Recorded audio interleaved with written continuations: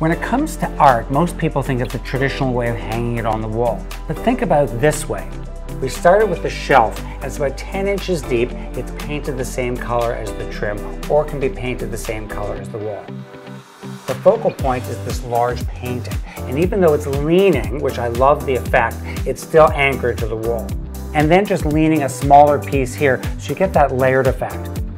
And don't forget about decor elements. I chose this jar here to break up just having paintings and photography on the wall. This is a great informal way to display art.